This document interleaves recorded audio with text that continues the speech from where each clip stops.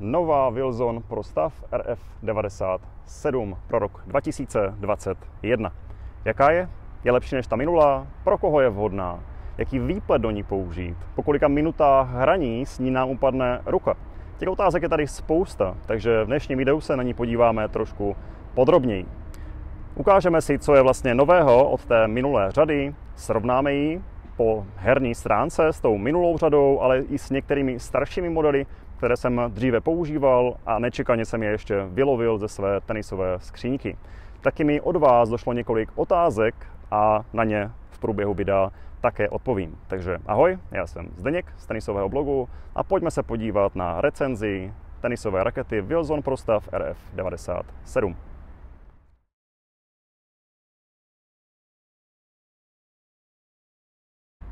Asi jak víte z mého Instagramu a z Facebooku, tak letos jsem používal tu verzi v13 v tomto černo-bílém designu. Roger s ní odehrál jeden turnaj a pak si to nechal přestříkat zpět na celočerný design. A osobně ta verze v12 mě trošku zklamala. Měl jsem předtím samozřejmě možnost zkusit nebo hrávat s tou verzí v11 a to byla v podstatě stará dobrá prostavka. Tady ta novější, ta V12, tak už nebyla tak precizní, jak jsem u prostavek vlastně zvyklý. Ta odezva do ruky byla taková trošku neurčitá a nebyl jsem s nimi úplně spokojený, ale pořád to je prostavka nebo Rogerovka, takže té stability, přesnosti tam je opravdu hodně. Ale jak říkám, byl jsem zvyklý u prostavek na něco trošičku jiného, tak jsem byl mírně zklamaný. A trošku jsem se obával té V13, jaká vlastně bude. Ta obava vznikla spíš z té zkušenosti s raketou Wilson Blade, která dříve bývala brutálně přísná a náročná, ale nehorázně přesná. Loňský model, nebo ten model, který teďka je současný, tak je pružnější, ten rám je pružnější, dává míčkům víc energie, víc spinu, dokonce i v té verzi pletení 1820, ale přece jenom ta přesnost už tam není taková, jaká bývala dřív. Jasně, teďka ta bladeka je použitelnější pro vícero hráčů i pro ne úplně technicky zdatný, nebo kteří nemají tu techniku úplně na 100%, což samozřejmě asi ocení spousta těchto hráčů. Ale jak říkám, ten, kdo byl zvyklý na starou dobrou bladeu, tak z té nové úplně asi nadšený není. No a právě jsem se bál, že i ta nová Wilson Pro Staff podědí technologii, která vlastně vychází z klešky, pak se promítla i do té blady a bál jsem se, že bude i v té prostavce. No a už teďka z začátku můžu říct, že jsem se bál zbytečně, naštěstí. Ale k tomu se dostaneme za chviličku. Co se vlastně změnilo? Asi už si pro mě jedou, tak musím trošku pohnout. Tak nic, tak najdou si pro mě ještě. V pohodě, můžeme pokračovat. Takže co se změnilo oproti verzi V12? Těch změn opravdu není moc.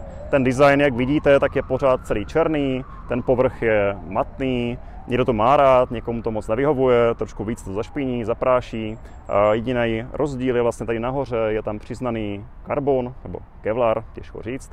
Pak jedinou změnou, která je opravdu trošku vidět, tak jsou tady ty šedé pásky, které má vlastně Rogerovka, ta lehčí verze, kterou tady taky mám, ta 315 a ty potom lehčí další mají červeno-žlutý pásek, který odkazuje na raketu z roku 83. Je to legendární raketa, kterou proslavil asi nejvíc jsem.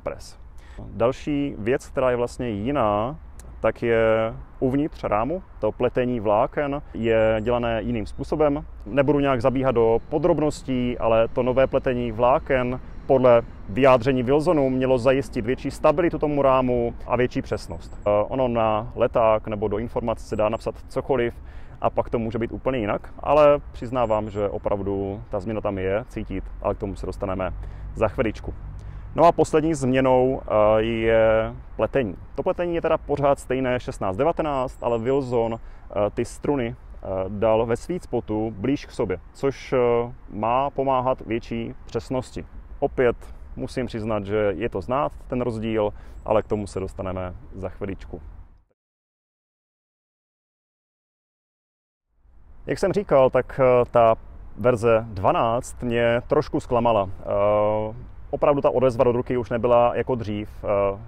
Kdo ví, kdo hrával s nějakou prostavkou, tak ví, že to jsou brutálně přísné rakety.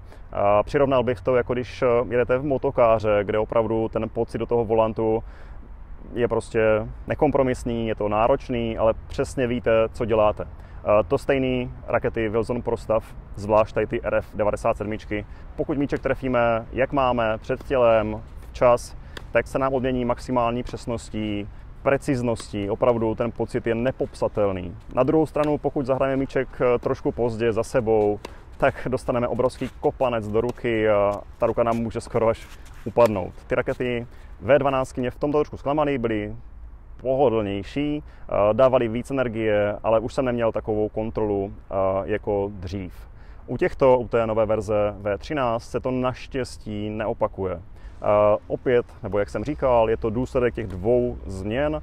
První je to pletení vláken, které opravdu zajišťuje větší stabilitu těm raketám. Ale na druhou stranu jsem měl pocit, že ty míčky z té rakety letí ještě o poznání víc nebo ochotněji než z té verze V12. Ale to mohlo být výpletem, ale k tomu se zase dostanu až za chviličku. Takže opravdu ta raketa je stabilnější, přesnější. Byl jsem opět nadšený z toho, jak ta raketa v ruce dává tu odezvu do té ruky. Měl jsem pocit, že to jsou opravdu ty staré dobré prostavky. Přirovnal bych je tomuto modelu, který jsem dřív používal. Je to teda lehčí verze, ale opět to byla raketa, která byla opravdu neskutečně přísná, ale ta odezva byla naprosto přesná. Teď se to konečně vrací, takže opět maximální spokojenost, opravdu jsou neskutečně přesné. Ale je potřeba to trefit ten balonek v pravý čas a správně technicky. To stejné platí i u té změny výpletu nebo toho pletení, že ty struny jsou trošku blíž k sobě v tom sweet spotu. Opravdu ta raketa je ještě přesnější než dřív. Já osobně nemám úplně rád pletení 16-19, radši jsem mýval hustější pletení, ale od té doby, co Wilson Pro Staff přešli z těch malých hlav na 97, tak tam vlastně to pletení 16-19 už používají opravdu dlouho a ne úplně mě sedí, radši mám těch 18-20. No ale právě tato změna, která přichází v této verzi V13, tak mě hodně potěšila, protože opravdu napomáhá té přesnosti. A přesnost, to je právě to synonymum, co si představíme, když se řekne Wilson Pro Staff RF97. Takže obě ty změny za mě hodně překvapily, hodně mile překvapily. Když jsem s tou raketou hrál poprvé, tak od prvních úderů jsem byl opravdu nadšený. Ty míčky, když jsem to trefil správně, tak letěli tam, kam jsem chtěl a pořád stejně. Takže ten pocit z té hry s nimi byl opravdu skvělý, úžasný a nemohl jsem si ho vynachválit. Svoji roli v tom samozřejmě hrál i výplet. Já jsem si na to první testování nechal do těch raket dát Wilson Revolve. Je to výplet, který mám rád, není to úplně nejpružnější výplet, ale do této rakety podle mě se hodí úplně ideálně a opravdu ta kombinace za mě byla naprosto ideální. Byl jsem moc nadšený z té hry s tou novou verzí. Teďka na to druhé testování podrobnější už tam je výplet Technic Fiber Black Code, což už není tak dobrý výplet, podle mě jako ten Wilson Revolve, je takový trošku tuší. Ty míčky už z toho tolik neletí. Musím hodně švihnout, aby ten balonek vůbec přeletěl přes síť. A to nejenom s tou verzí RF97, ale to stejné platí potom i pro tu lehčí verzi, ale k tomu se dostanu v dalším videu. Takže hodně záleží na výběru správného výpletu. Ale zase je to o tom, jakou mám prioritu, jak jsem technicky na tom tenisově myslím, jak jsem na tom fyzicky, jak moc často hrávám, jaké mám ambice, takže každý si musí vybrat ten správný výplet a to neplatí jenom u této rakety, ale u jakékoliv. K tomu se určitě vyjádřím v nějakým dalším videu. Pokud s ní chci hrát, tak musím mít zvládnutou techniku úderu, musím hodně švihat zápěstím a hlavně využívat energii celého těla. Pokud tu raketu vezme do ruky nějaký rekreační hráč, který to hraje vyloženě jenom rukou a nedej bože ještě za tělem nebo vedle sebe, tak garantuju, že přijde k nějakému zranění. Znám to sám, řeknu vám svůj osobní příběh, když jsem před asi 20-15 lety se vlastně vracel k tenisu, tak měl jsem pohodlnější Wilsonky, které vážily 289 gramů, ale pořídil jsem si na ten návrat právě tyto 313 gramů, ale hodně náročné, hodně tvrdé rakety. Prvních 14 dnů jsem se neskutečně trápil. Každý trénink, který jsem odehrál, tak jsem vlastně končil v obrovských bolestech. Ta bolest vlastně vycházela z lopatek přes celou ruku a furt jsem nevěděl, čím to vlastně je. Ta raketa se není jako tak moc těžká. Nevěděl jsem, co s tím mám vlastně dělat. Až jsem si potom konečně trošku vzpomněl, že ty rakety jsou pro útočně laděné hráče. Takže jsem začal chodit proti balónku, využívat maximálně energii vlastního těla a po těch 14 dnech jsem takto začal hrát a ta bolest odešla. Je to prostě proto, že je to fakt náročná raketa a je potřeba hrát technicky správně, využívat energii těla a pak se odmění tím, co v ní vlastně je. Ale pokud nemám zvládnutou techniku a nemám ani ty zkušenosti se jako nějak sám trošku napravit nebo nemám někoho, kdo mě opraví, opravdu je to hodně nebezpečný a můžete přijít ke zranění, kterou se třeba nezbavíte rok, 2 roky. Je to opravdu nebezpečný, takže trošku bych chtěl zrazovat. Na druhou stranu, ten pocit ze hry s touto raketou je opravdu výjimečný. Doporučuji vyzkoušet asi všem aspoň na chvilku. Ono stejně, pokud nemáme vyloženě jako dobrou fyzičku, tak hrát s touto raketou třeba celý zápas, tak je náročné. Znám to, hrál jsem s ní i mistráky letos. Nejsem nejmladší model, trošičku fyzičku mám, ale taky žádný zázrak. A vlastně neměl bych s tou raketou upřímně hrát, protože opravdu je těžká. Když bych měl popsat jednotlivé údery s touto raketou, tak zaprvé rozhodně je vhodná pro někoho, kdo hraje přímější údery. Rozhodně ji nevyužije někdo, kdo hodně spinuje. Takže přímější údery, to je přesně to, co ta raketa má ráda a kde ji využijeme na maximum. Úplně nejlepší je na síti, kde tou váhou, tou stabilitou je výjimečná a prostě nedá se s ničím jiným srovnat. To stejné platí třeba u slajzovaných úderů. Opět ta stabilita je opravdu neuvěřitelná a tam, když tu raketu navedeme na správnou trajektorii do toho míčku a pak ji vlastně necháme hrát, tak ona to v podstatě zvládne sama. Ale je potřeba ten nápřah nebo tu přípravu udělat včas, jít tělem proti míčku a pak teprve se projeví ty její vlastnosti. Takže čopované údery, voleje, to je prostě radost s ní hrát. Od základní čáry, agresivní tenis, agresivní forehand, backhand, jednoruč, obouruč, je to v podstatě jedno, neměl jsem s ničím vlastně problém. Opravdu strašně moc záleží na tom jít proti tomu balónku a využít energii těla, aby jsme tu raketu, tu váhu té rakety zvládli. U podání opět ta váha, pokud to zvládneme technicky správně ten servis, tak ta váha udělá hrozně moc. Ty míčky letí opravdu hodně rychle.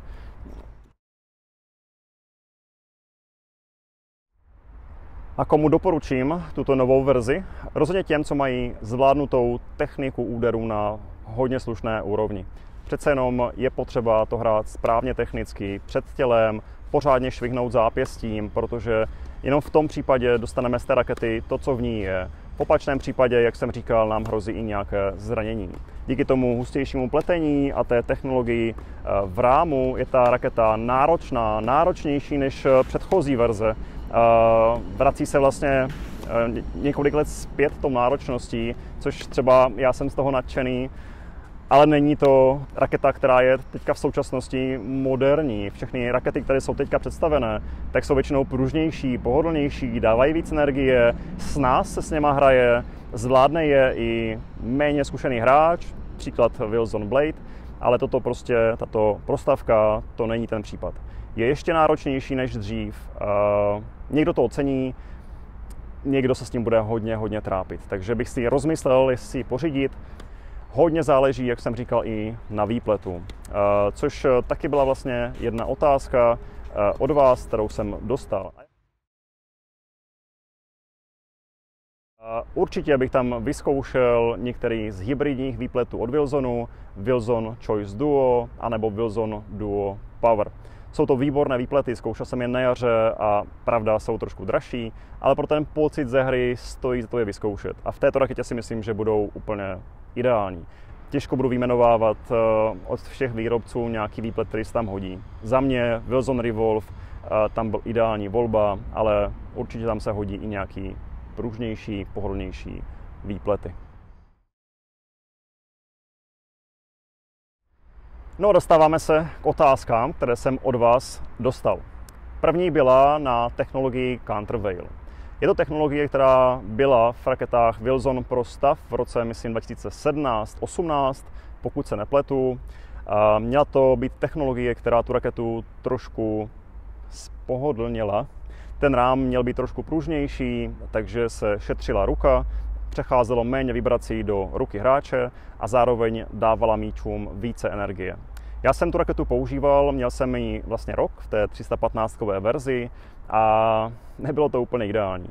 Ano, ty míčky letěly z té rakety ochotněji, ale jak jsem říkal i vlastně u té verze V12, ta odezva do ruky byla taková neurčitá. No a Wilson od této technologie už upustil, aspoň co já vím, tak minimálně v těch prostavkách už není.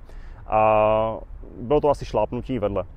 Je takový trend, ty nové rakety všech výrobců jsou vlastně pohodlnější, pružnější, dávají víc energie, dávají víc spinu, což je taková módla dnešní doby, dávat co nejrychlejší, nejvíc přespinované údery.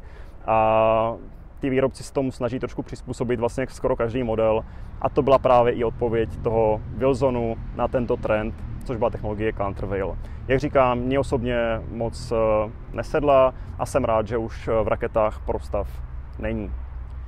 Další otázkou od vás bylo, jak moc je náročná na klouby. Trošku zvláštní otázka. Ten dotazovatel se ptal nebo konstatoval, že tyto prostavky, i ty starší, byly vždycky náročné na klouby.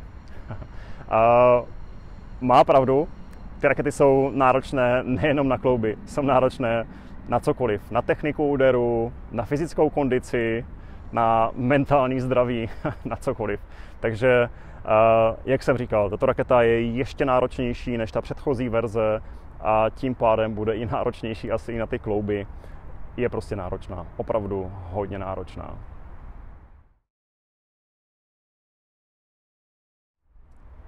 Další otázka od vás byla na srovnání této verze V13 se staršími modely. Vlastně už jsem srovnal tuto raketu s tou verzí V12, no ale jak jsem říkal, já ty prostavky vlastně používám od těch 14 let a vyhrabal jsem vlastně ve skřínce úplně svou první prostavku, kterou jsem používal. Možná ji někdo poznává, je to legendární Edbergovka.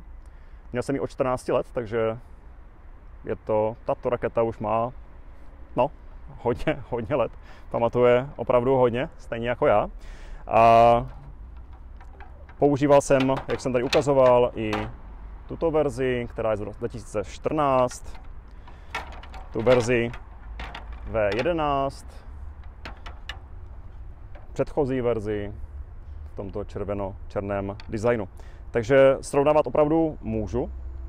A jak jsem říkal, když srovnám tu V13 s V12, tak tato je pro mě o hodně lepší. Je to prostě stará dobrá prostavka, neskutečně přesná, precizní, ale hodně náročná, opravdu hodně náročná. Oproti té V12, která byla přece jenom trošku pohodlnější. Pokud bych ji srovnával s tuto raketu ještě s nějakou starší prostavkou, tak tou náročností bych ji právě přirovnal k této nebo k těm starým ještě modelům, který měli hodně úzký rám. Ty byly opravdu brutálně tuhé, přísné, muselo se opravdu hodně švihnout, ale ta odezva byla opravdu bezprostřední. Takže když jsem zahrál míček správně, včas, tak jsem viděl, že ten míček poletí tam, kam chci. Když jsem trefil balonek trošku mimo sweet spot nebo maličko za sebou, tak už letěl, víte kam. Takže tou náročností tato raketa, ta V13, je hodně podobná těm starším prostavkám před 10 let. A když ji srovnám s tou Edbergovkou, tak jsou si hodně podobné, abych přiznal. Před pár dny jsem si zahrál po hodně letech tady s tou Edbergovkou pořád to je úplně skvělá raketa. Kdybych mohl, tak si je koupím a hraju s něma asi nejspíš, protože fakt ten pocit z ní je neskutečný po těch 20 nebo kolikati letech. Ale jsou si hodně podobné. Ta Edbergovka vlastně taky vážila nějakých 334 gramů, teď se možná pletu. Takže tato nová verze, a tím vlastně bych to chtěl i nějak uzavřít, se vrací k tomu nejlepšímu, co Pro Staff nabízí. Je to neskutečně precizní, přesná raketa, ale strašně náročná, náročnější než předchozí modely, takže v tom je jiná. Já osobně mám takové rakety rád, jsem stará škola a i když už ji asi úplně nezvládám, jak bych si představoval, tak pořád ten pocit z ní je neuvěřitelný a přece už nejsem žádný turnajový hráč a tu hodinku s ní vlastně vydržím a užívám si to, protože fakt ten pocit je neskutečný. Hrát s ní nějaký turnaj, tak to bych asi určitě už nezvládl. Takže výborná prostavka. Nejlepší za posledních 10 let. Tím bych to vlastně chtěl i uzavřít, protože už nemám vlastně co víc říct. Opravdu se Wilsonu povedla a jak jsem říkal, já jsem tu verzi v13 před pár dny prodal a objednal jsem si tuto novou verzi. Vůbec jsem neváhal, opravdu ten rozdíl mezi V12, V13 z mého pohledu staršího ročníku, který je zvyklý ještě i na dřevěné rakety, tak to byla jasná volba. Je to prostě návrat k těm kořenům, k tomu nejlepšímu, co Pro Staff nabízí, což V12 byla spíš taková ta moderní raketa. Pro vás to může být úplně obráceně. Jak říkám, teďka je trend mít ty rakety co nejpohodlnější, nejpružnější, nebo pružnější, aby dávaly víc energie, víc spinu. Pro ty asi bude vhodná ta V12, která opravdu byla trošičku pohodlnější, dávala víc energie, nebyla tak moc náročná, jak tento model. Takže i to byla jedna otázka od vás, jak moc je náročná. Je strašně náročná. Díky tomu pletení těch vláken, i díky tomu rámu, který je teďka pevnější, tak je opravdu hodně náročná. Ale díky tomu je neskutečně přesná. Je to o tom zvolit si, co je pro vás prioritní. Jestli hrajete turnaje, jestli to hrajete jenom pro ten pocit, pro tu radost z toho, jestli chcete zlepšovat, jestli máte nějaký problémy třeba s rukou nebo s hlavou, třeba jako já. Prostě fakt těch možností je obrovská spousta a nemůžu říct, že ano, kupte si ji, protože může vás i zničit, nebo může nás i zničit fyzicky. Ale já jsem si zvolil a vím, že jsem si zvolil dobře. Je na vás, jak se rozhodnete. Ale je úžasná. A ještě byla jedna otázka na srovnání této rakety s dalšími modely od značky Wilson. Mám tady vlastně dva Wilson Blade, které jsem mluvil, a Wilson Clash, kterou jsem vlastně taky zmiňoval. Ještě můžu zmínit Wilson Burn, která v těchto dnech nebo před pár dny vyšla nová verze. Ta Burna za mě je taková, ne moc lidí používá, osobně jsem ji zkoušel před 2 roky a úplně mě nesedla, takže ji tak nějak jako nevnímám nebo nemám o ní ponětí. Co jsem se ptal na Wilsonu, tak ta nová verze Burny je v podstatě úplně stejná jako ta předchozí, nejsou tam žádné velké změny. Pak máme ještě Wilson Ultra, kterou tady taky nemám, ale tu jsem testoval v zimě. Ta Ultra je taková pro celodvorcový tenis, určitě fajn raketa, hlavně ta 300 gramová. Je to taková, jak říkám, pro celodvorcový tenis, pro hračičky i pro ženy, příjemná raketa, taková univerzální. Wilson Blade to je agresivní raketa, nebo raketa pro agresivní hráče od základní čáry. Jak jsem říkal ve videu, nejlepší rakety kolem 300 gramů, tak mě úplně nesedla. Právě jak jsem říkal, tak mě trošičku zklamala tou přesností, která dříve byla úplně na maximum a teďka je pohodlnější a méně přesná, ale říkám, sedne opravdu hodně lidem a nedivím se jim, opravdu výborná raketa, ale ne úplně pro mě.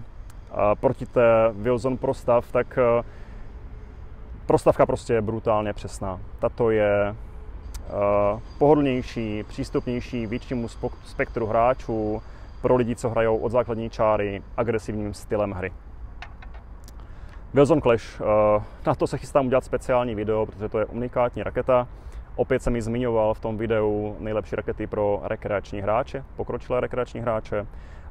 Ten rám klešky vlastně je převratný, protože je neskutečně pružný, ale díky té technologii rámu má celkem slušnou stabilitu na to, jak je pružný rám, ale tou stabilitou se samozřejmě nemůže rovnat té prostavce ani náhodou. Je to opravdu příjemná, pohodlná raketa pro hodně velký spektrum rekreačních hráčů. Jak říkám, uděláme to speciální video. Kdybych měl srovnat tuto prostavku s nějakou raketou od jiného výrobce, tak těžko budu hledat, nebo vlastně asi nenajdu. V současné nabídce není žádná raketa, která by měla podobnou váhu jako tato Rogerovka. Nejblíž asi je od Yonex v13, která má 330 gramů. Zkoušel jsem ji, výborná raketa, ale tou stabilitou a tou váhou prostě se nemůže této medvědobíce vůbec rovnat. Na druhou stranu, loni jsem zkoušel Technic Fiber TF 315. Psal jsem o ní recenzi na blogu, tak ji ukněte, anebo v článku nejlepší rakety pro rok 2019 jsem ji dal na druhé místo. A právem, protože právě tou stabilitou a přesností mě doslova šokovala. A i když ta raketa váží 315 gramů, tak pocitově tou přesností a precizností mě hodně připomínala právě RF97. Jasně nemá takovou váhu a je to znát, ale na druhou stranu je tou váhou vhodná pro větší spektrum hráčů a ta preciznost je fakt podobná jako ta Rogerovka, takže kdo by chtěl lehčí, je to samozřejmě jedna z možností. No a pak nemůžu nezmínit lehčí variantu, tu prostavku 315. Je to prostavka, jenom lehčí než ta Rogerovka, takže ty vlastnosti jsou hodně podobné až na tu váhu. Ale jak jsem říkal, chystám recenzi na tuto lehčí variantu, takže teď to nebudu asi nijak zvlášť rozvádět. To byla taková lehce rozsáhlejší recenze na tuto novou Wilson Pro Staff RF97 ve verzi 13. Jsem z nich osobně hodně nadšený a těším se, až přijdou ty nové objednané kousky. Na druhou stranu, kdo ví, kdy si je vyzkouším. Ale věřím nebo doufám, že ta situace brzy uklidní a všichni budeme moct hrát stejně jako dřív. A to mi připomíná, budu moc rád za každou inspiraci nebo nápad na další video. Přece jenom těžko říct, kdy budeme moct jít na kurz si zahrát a třeba oceníte nějakou radu nebo nápad, jak trénovat doma, nebo nějaké taktické rady. Moc rád o tom natočím video nebo napíšu článek, takže mi pište na Instagram, na Facebook nebo mailem vaše nápady, budu opravdu moc vděčný. A sledujte náš YouTube kanál, protože, jak jsem říkal, připravuju recenzi té lehčí varianty, té 315 a recenze i dalších raket. Takže sledujte náš kanál a pokud se vám video líbilo, tak budu moc vděčný, že budete sdílet a lajkovat. A sledujte náš blog, Facebook a Instagram. Mějte se, držte se, buďte zdraví a čau.